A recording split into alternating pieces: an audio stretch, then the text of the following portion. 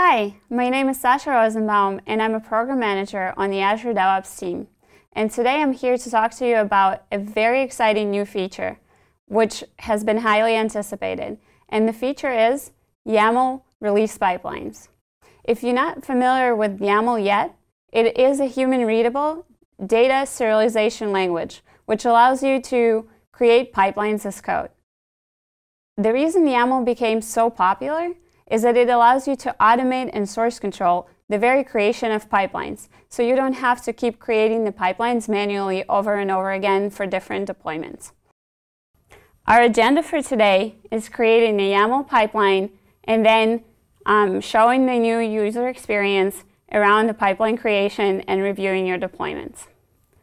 To do that, we will start with a Github repository. So I have a repository here, which is a simple Node.js application, and it also has a Docker file already, so it is containerized. Now I can go into my pipelines and I can start the process of creating a new pipeline. You can see that I can choose a number of sources, and I will choose GitHub as my source repository.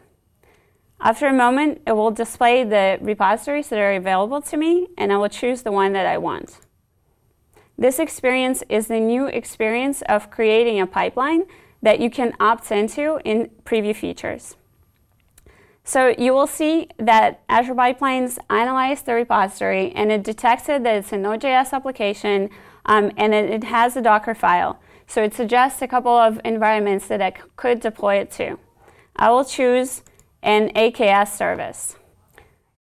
Then I can select my subscription. And in that subscription, I can select an existing cluster.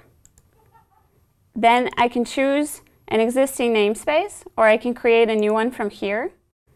And then I need to select a container registry that I will put my Docker image into. And then I will leave the image name and the service port as defaults. I will click on Validate and Configure. And then Azure Pipelines will generate a new YAML pipeline for me. So you will notice that in this YAML file, we have a couple of variables defined, and then we have two stages. So the first stage is build, and the second stage is deploy.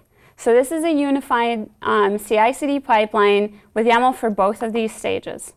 If I click Save and Run on here, it will let me save my YAML files into the master branch of my repository. So it creates an Azure Pipelines.yaml, and it creates manifest files for the Kubernetes deployment. I will click Save and Run in here, and it will also trigger the build for me.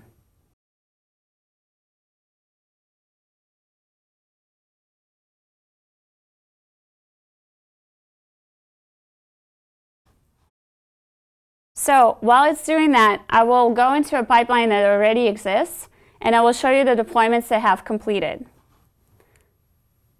I will go into the second deployment. You can see that you can see your stages in here, and you can also explore a couple more details about the repository. So I can click in here to my tests, and you will see that there is tests in my repository, and the pipelines automatically detected that and ran the tests on my application. I can also go into environments, click on the deployment job, and browse the logs and explore the details of the job that just executed. The other thing that I can do in here is I can browse into my deployments, and I can explore the deployment itself. So one of the things that will allow me to do is browse into the commits for this particular repository. So I can see all of the commits that were deployed in this particular deployment job. And lastly, I can browse into my resources and browse into my AKS cluster. So here I can see my workloads and my services, and I can see the details about my AKS cluster running, and also the details of my application in here. So that's it. This is a new feature that you can opt into in preview features. Please go ahead and try it out. And if you have any feedback, please connect with us at Azure DevOps on Twitter. And you can review more documentation at aka.ms YAML pipelines. You can also connect directly with me at DivineOps on Twitter. That's it. Thank you, and enjoy Microsoft Build 2019 conference.